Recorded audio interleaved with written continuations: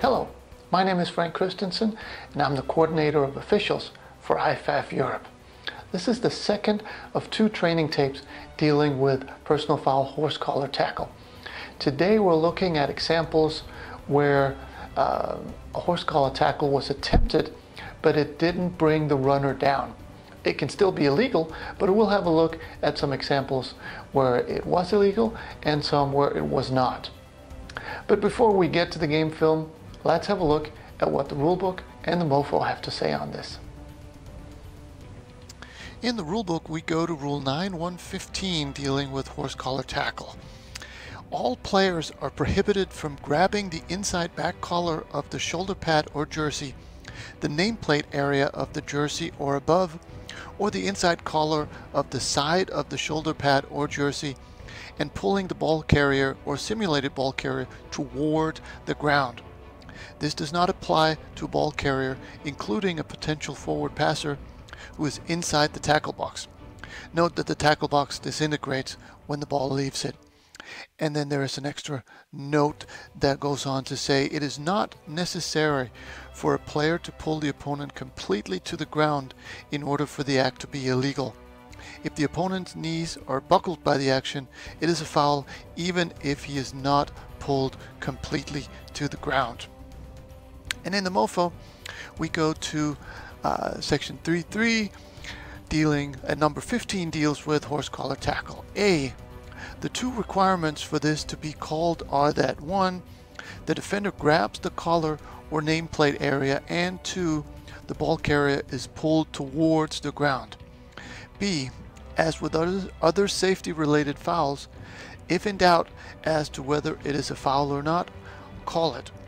And finally C, however, just grabbing another part of the jersey and pulling a ball carrier down is not a foul. And that was the theory. Now let's have a look at some game film.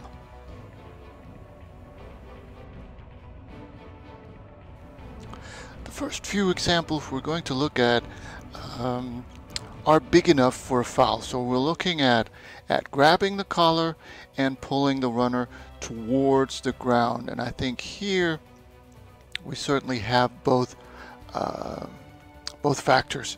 So he's grabbed either at the collar or the jersey up around the nameplate area, and he is pulled to the ground. So even though the tackle is unsuccessful, this is enough for a foul and was correctly called here. And remember from the rule book that it is enough to pull the runner towards the ground. You don't have to actually make the tackle, which is a big difference from the NCAA rule where the tackle has to be made. In the IFAF rule, this is enough for a foul.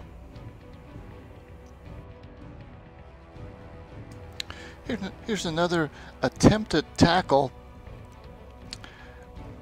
and you may argue where are we in relation to the tackle box, but let's take that out of the equation. You certainly have a grab at the nameplate or the collar, and the runner is, if you look at his upper body, certainly pulled back, but the tackle is unsuccessful.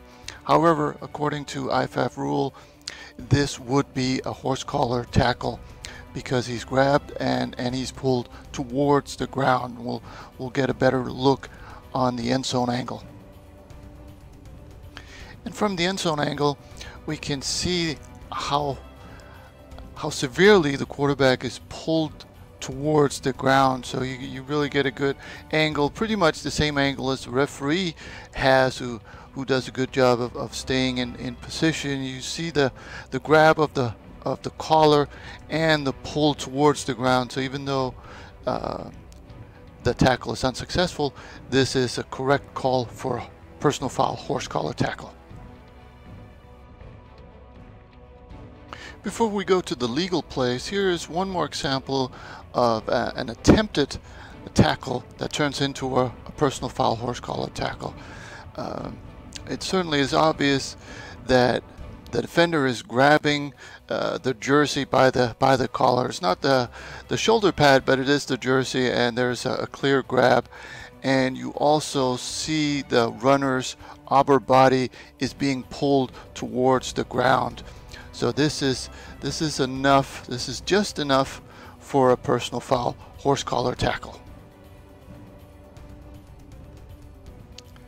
In the last two examples, we still have the grab, but we just don't have enough pull towards the ground. We'll see the quarterback here. He gets grabbed by the jersey very clearly right there. It's very clearly either at the collar or the nameplate area.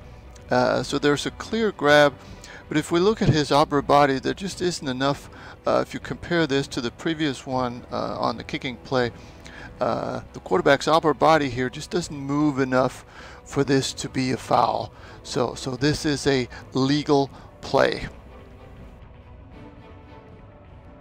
In this last example, we have a similar situation where the runner is contacted from behind, and there certainly is a grab of the jersey right there. He's got either the jersey or the shoulder pad. But if you look at the upper body of the receiver or the runner here, there really isn't any reaction. There isn't any pull towards the ground. So even though he grabs the jersey, there's no horse collar tackle attempt, or the attempt is so poor that this ends up being a legal play. And that was this training tape. I hope it illustrated the differences, and I hope you found something you can use on the field.